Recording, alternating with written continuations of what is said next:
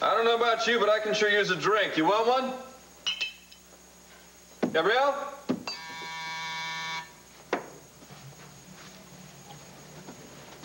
Oh.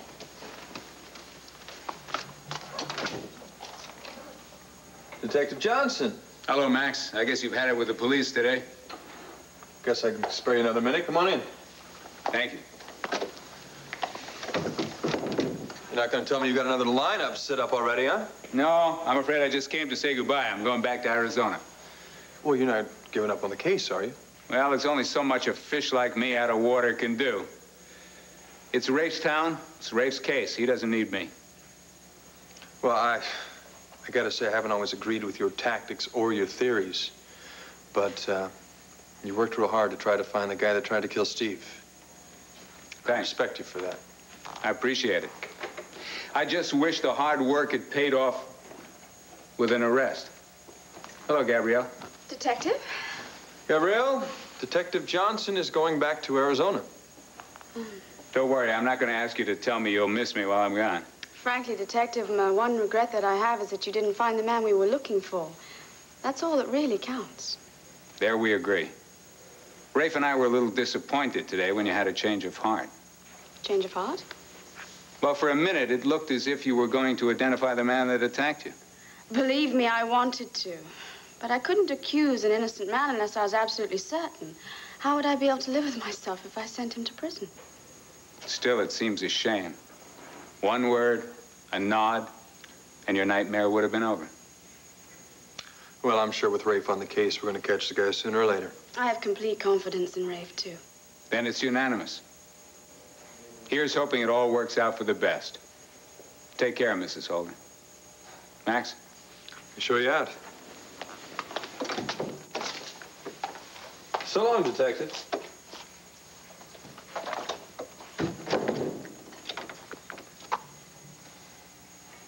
Maybe he's not such a bad guy after all. Henry, I do not have to explain to you. Spare me the prognosis, Doctor. I already know what you're going to say. I work too hard. I need a rest, a vacation or two. Sorry. You know as well as I, it's impossible. I'm not even going to waste my breath trying to reason with you. However, you could delegate more authority to Elizabeth and Beau. What good would that do? It might help you live a little longer. A month, a week, a day. Most men would be grateful for a minute, Henry. I am not most men. We both know the score. My heart condition is long-standing and inoperable. Oh, so you say. Look, even if I were to enter a monastery and do nothing but pray and cultivate my garden, I would still have no more than 1 year to live. Medical science makes advances every day. You could extend your life for as long as you like, if only you would take care of yourself. Don't spare me this Hippocratic nonsense, Kurt. It doesn't become you. Look, I am still a doctor, and I am concerned with your health. Fine, keep it, for both of us. My sole concern is Joanna. I want to live long enough to see her happily married. That and to hold a grandchild in my arms. A year should be long enough for both. Now, you're forgetting about our plans. They matter, too. Only insofar as they affect my daughter's future. Are you trying to tell me that you don't care about the money, Henry? For a brilliant man, you have a lot to learn, Doctor. Sit. Go on, sit. Let me instruct you in the facts of my life.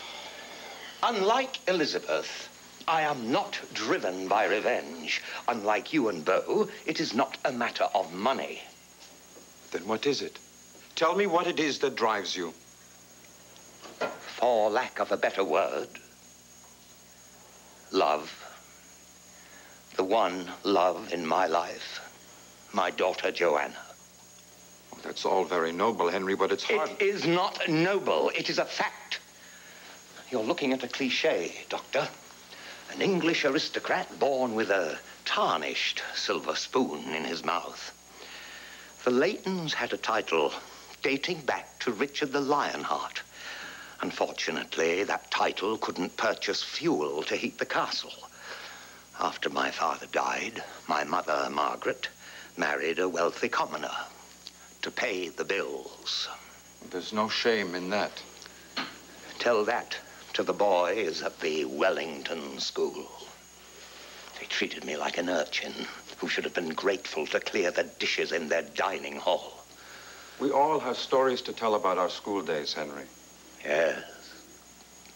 I graduated first in my class, in spite of their snobbery. Then, when I was at Cambridge... Let me guess. You graduated valedictorian there as well? No. No. I won an even greater prize. The love of Caroline Telford. The Telfords? The wealthiest family in Britain. And the noblest.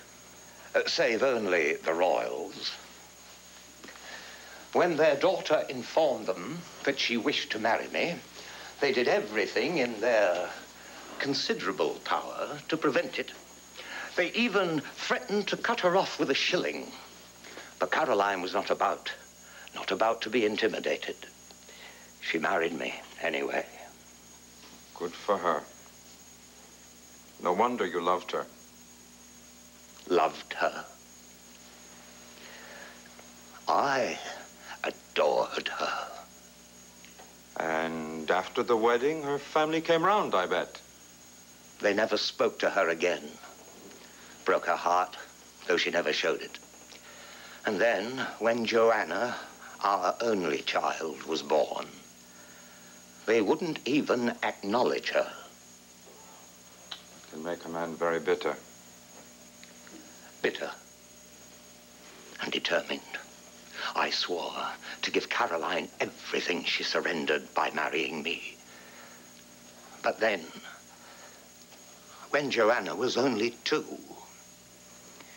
Caroline fell ill. And I lost her. I wanted to join her in death. One night, I sat in my study with my hand on the drawer where I kept my revolver.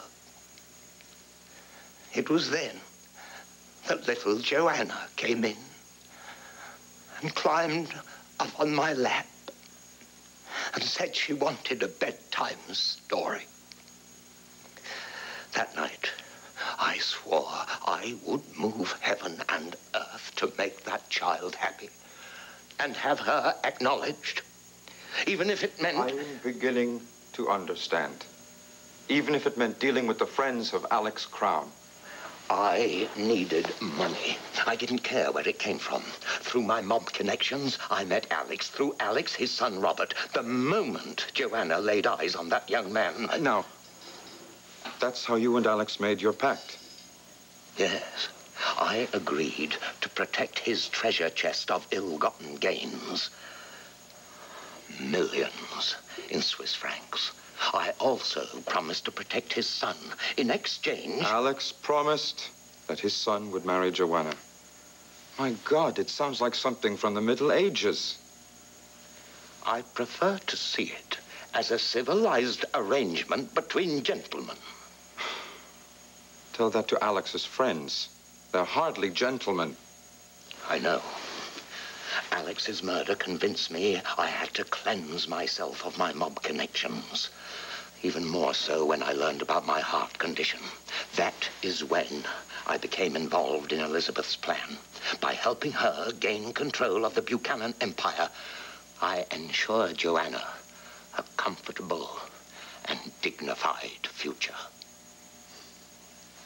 A devoted, if devious father.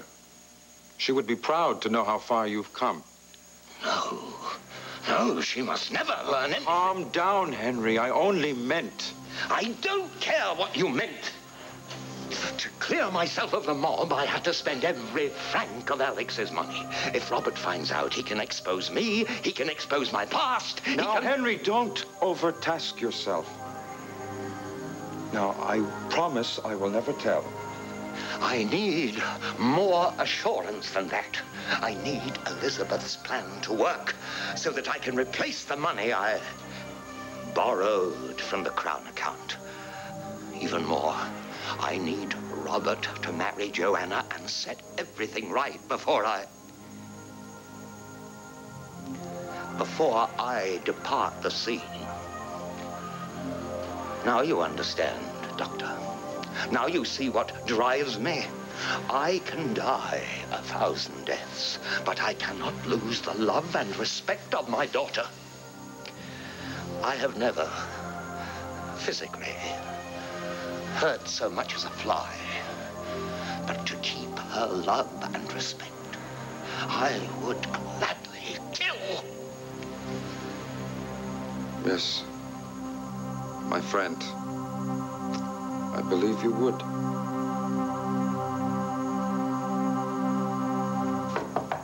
Rob? Rob, come on, honey. Let me just talk to you for 1 minute, please. All right, Cassie. Come in. I know you've been avoiding me, and I don't blame you. Cassie, please. No, let me just say this. I've been suspecting you and accusing you of all sorts of things, and now I realize that it's all her fault. If you mean Joanna... Yes. Rob, she has been spreading the most incredible lie. I mean, she actually claims that her father came up with the $1 million for my ransom. And she said the whole reason he did it was to get me out of your life. I know, I told you it was pretty incredible. I said the same thing to her, only I don't think I went nearly far enough. Anyway, I'm here to warn you. We have got to stop her, Rob. Who knows what she's gonna do again and try and get us apart. We cannot let her. We can't. And we cannot let Joanna or her father or anyone come between us again.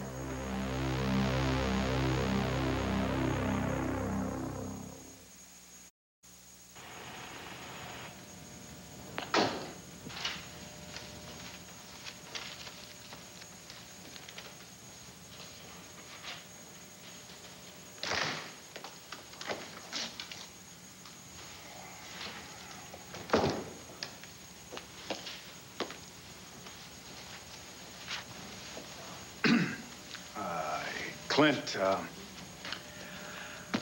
I want to apologize for taking things into my own hands. I know I should have talked to you first, but, hey, let's just chalk it up to inexperience. I'm still getting used to all this high finance stuff. Sometimes I guess it just goes to your head. Never used to. You've been around money all your life, but you never used to let it run your life. What you did today was unconscionable, if not unforgivable. But Clint, now come on. Hey, we're talking about one lousy paper mill and a printing company. You still don't get it, do you, Bo? We're talking about people. People, like your family, people. Now, if you think you can sell Olympic, you go ahead and try. But I'm going to do my damnedest to see that that doesn't happen. Clint, let's not turn this into something personal. Now, this is business. You're gonna have to put that bleeding heart mentality aside. Bleeding heart? Bleeding heart? Is that what compassion and decency mean to you? Huh? Cord was right. You have changed, Bo. You have changed a hell of a lot more than I've been willing to admit, and a hell of a lot more than I care to be around. Now, you've been warned. You take your best shot, because I sure as the hell am gonna take mine. Hey, Clint.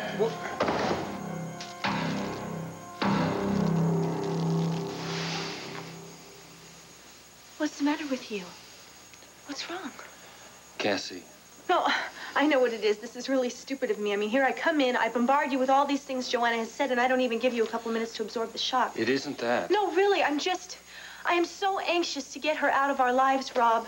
Whatever you say, whatever it takes, I will work with you on this, but it's important that we both forget about Joanna. We can't forget her. I can't forget her. What Joanna told you about her father giving me the money, it's the truth. I lied to you. I've lied to you about the money and about my feelings for Joanna. No, it's not true. Now, you're protecting her, and you don't have to do that. Not after all the lies she's told, not after everything she has done to keep us apart. Damn it, Cassie, grow up! Now, just Joanna has not lied to you. I have. Now open your eyes and look at the truth. No, because it's not true. She is taking advantage of you. She's trading in on your old, dead feelings for her to keep us apart. Now, I know you love me. I know it. Say it. Tell me that every word she said is a lie. Say it. Rob, say something.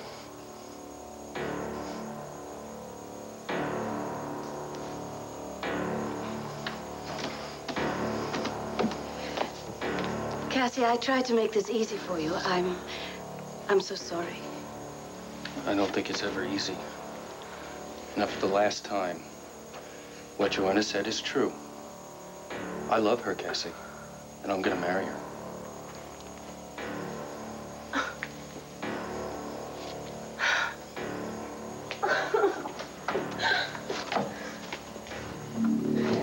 I know how painful that was for you, my darling.